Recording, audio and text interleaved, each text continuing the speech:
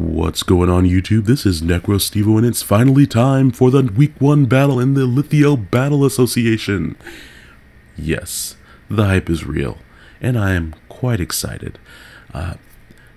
It was a lot of preparation going into this first match against the California Carracostas. I had to get my team up to stuff. I had a lot of things to breed just to make sure I had some options. And then when we finally got a chance to battle, I was so relieved by this team preview screen. Number one, no Victini. That just frees things up so much. For example, without Victini, his only answer to Venusaur is really having psychic coverage on something like Lucario or Thundurus or his Alakazam, which is very easy to switch around with when you have a dark type. So I knew keeping Venusaur and Weavile alive were kind of going to be my win conditions going into this. I also was not surprised to see Lucario. And since there was no Victini, having Scarf Cinccino kind of was a bad thing to bring. I would have preferred Cinccino to have Life Orb or at least a Silk Scarf to power up the Tail Slap.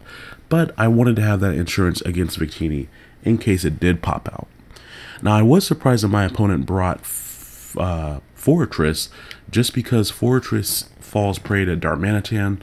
Venusaur commonly carries Hidden Power Fire, and Togekiss can learn Flamethrower, so I didn't expect to see it, which is actually why I only have Venusaur, Hidden Power Fire, and of course Darmanitan. But I'm perfectly okay with that. That's not something that my team is worried about.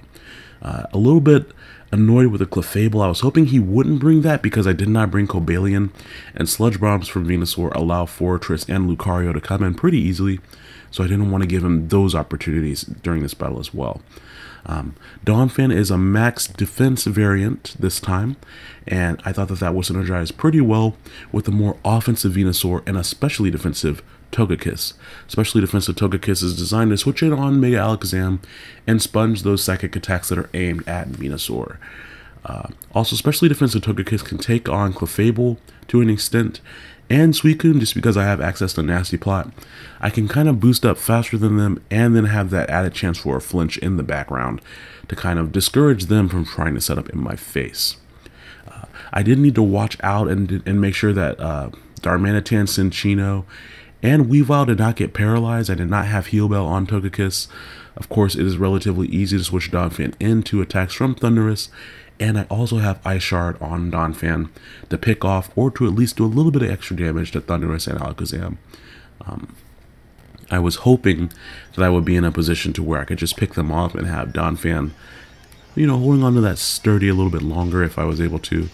But yeah, I was just so excited to go into this match, and you guys be sure to leave a like if you enjoy it. Now, he does start off with with Forretress. Wow, we're off to a great start already with his narration. And I have no reason to not just Mega Evolve and go straight for the Hidden Power Fire, because if he switches into Suicune, I can Giga Drain it. And anything else, especially the Alakazam and the Thundurus, I would appreciate additional damage on. I had no reason to really overpredict, and I also didn't have Sleep Powder on this Venusaur. This is actually the Venusaur my girlfriend bred for me. And I was just trying really hard to get a Hidden Power Fire Venusaur, and she bred me one with the best IVs possible for Hidden Power Fire, so I was really excited about that. Now, as I said, Togekiss is here to switch in for Venusaur and to take those hits from Mega Alakazam, barring the idea that it doesn't have Psyshock. Typically, I see Mega Alakazam with Psychic, and so I was hoping that's what he had, and that's exactly what he has. Unfortunately, he gets a crit on the first one, although I take that crit pretty well. I didn't expect to see Substitute from Alakazam either. I didn't want to try setting up in case he had Encore. Encore Mega Alakazam is relatively popular, and I didn't want to give him a free switching opportunity, because nothing on his team really, besides Thundurus, really wanted to take an Air Slash. Now, I am forced to Roost here, unfortunately. I really thought he would switch out, but he goes for another Substitute. I guess he just really wanted to be in a position to force my Togekiss to either keep roosting or just to keep some offensive pressure up. But I am completely fine with him doing this much damage to his own Alakazam, because at this point he's in range for Weavile's Ice Shard to pick him off. In fact, Donphan's Ice Shard might even be enough at that point to pick him off. So with him doing that much damage to his own Alakazam, I felt very comfortable with my position in the battle. And if he switched out into something, I could just keep on Air Slashing. So he finally goes out into his Thundurus, as I just I'm going to continue going for these air slashes. That's the only offensive move that I brought on Windy Whip, actually.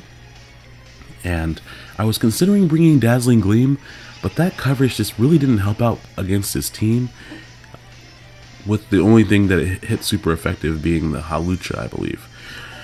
And he didn't bring the Halucha, which I was also happy to see. Now, I wanted to scout to see if he had Psychic right there, because Psychic is a coverage move run on Thunderous sometimes, and if he went for Thunder Wave, I'm okay with Togekiss being hit by that. And he does have Psychic, so I know that Venusaur can't just switch in for free against the Volt Switch or the Hidden Power Ice. Here I expected him to go for Volt Switch, and I figured it was a good time to bring in Donphan and get out some Stealth Rocks. He decides to go out into Walrose. Love that Attack on Titan reference right there.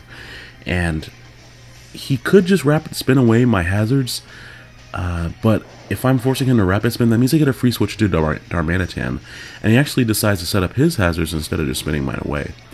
And since it actually turns out that he has Stealth Rocks on his Clefable and his Fortress, which I did not expect, normally people bring one Stealth Rocker to a battle, it just really threw me off there, because I thought if I could get rid of the Fortress, then I'd be good to go on his Pokemon.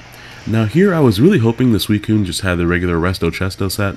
That Life Orb Flare Blitz does a lot of damage with the sheer force, but unfortunately he has Rocky Helmet, which does a lot of recoil to me, and I want to conserve Darmanitan's HP. I was considering running Wish on Togekiss, but I did not, so I have no way of getting Darmanitan's HP back, and it's important to me that I keep it nice and healthy. So I get a free switch in here to Venusaur, and he does decide to bring in Alakazam. He predicts that switch, but at the same token, okay, now I just easily get to go back out to Togekiss. Now the bad part is that Stealth Rocks are up now, and so I'm going to take a quarter HP damage coming in. And then, based on the damage I took last time from 2 Psychics, I thought I could live 2 Psychics and roost up, or at least KO the Alakazam. But I believe he got some max damage rolls there, because I just am unable to take that second Psychic attack, and I lose Windy Whip really early in the battle, which was not good. Yes, Alakazam is very weakened, but I would have liked to keep it just to have stab air slashes, just a little bit of insurance to have hacks go my way, basically. But like I said earlier, he is in that position where I can easily finish him off, and he actually couldn't even switch out because Stealth Rocks would KO him if he switched back in, unless he got rid of the injury hazards. So right there is where he finds out that I'm physically defensive, as the Psyshock does basically negligible damage. Good to know that he has that coverage option on Clefable, because Venusaur typically is a good switch in on Clefable, but since he has that coverage option, definitely don't want to switch in right now. That does give me a free chance to Rapid Spin away his hazards, and I find out that he's defensive too. I was hoping that he was more offensive since he was running Psyshock, because if he's not more offensive, then even with having the coverage, he's not going to do that much damage to Venusaur.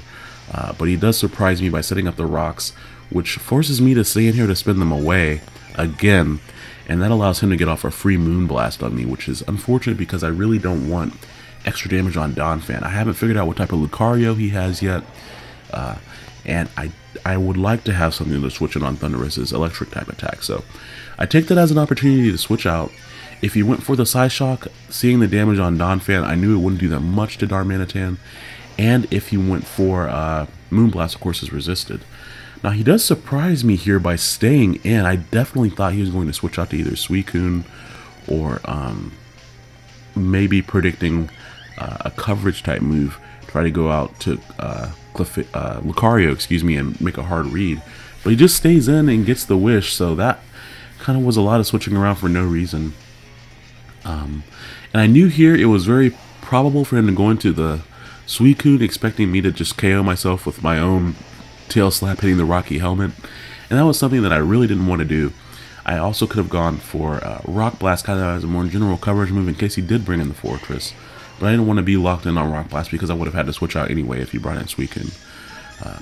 But bringing in my Venusaur at this point allows me to once again fire off a Hidden Power, and since he doesn't have Victini, I appreciate damage on anything. The added damage from Stealth Rock and Hidden Power Fire is going to put Suicune in a position where I can finish it off with a Giga Drain if he decides to stay in.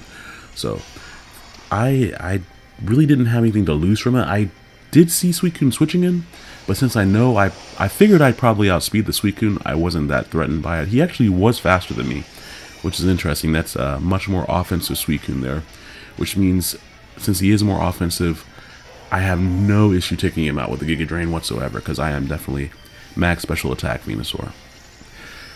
Now he decides to go into Thundurus at this point, and I was really contemplating here switching into Weavile, but I was afraid of him going for a Revolt switch or Thunderbolt, or even a Fighting type coverage move. So I actually go out into Cinccino, because Cinccino is actually not too useful in this battle, so I'll be using it kind of to sack, or as I like to say in these battles, kind of a pick to do something just so that another Pokemon can have an opportunity.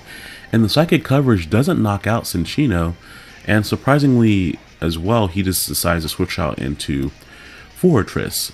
Since Suicune is gone, of course, I'm not worried about Tail Slap causing recoil because of a Rocky Helmet, and Fortress doesn't appreciate getting hit by 5 of those, really. That did a good 30% of its HP before the leftovers.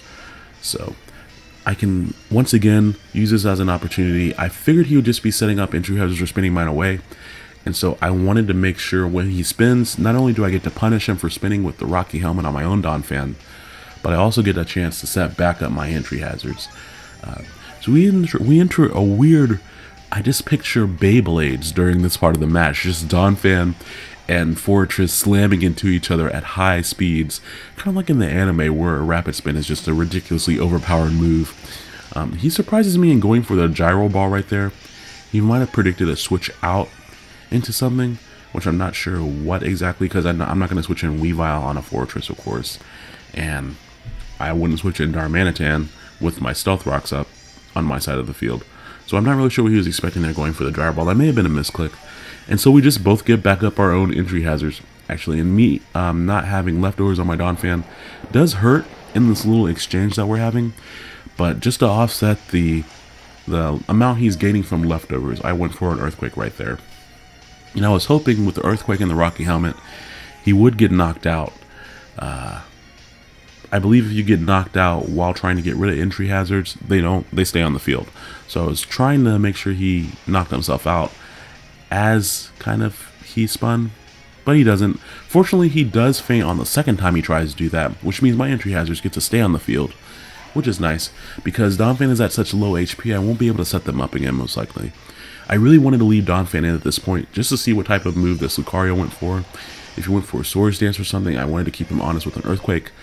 But he does show Flash Cannon, which is fantastic knowledge, because now I know, hey, he has Flash Cannon. It's very unlikely that he has Ice Punch.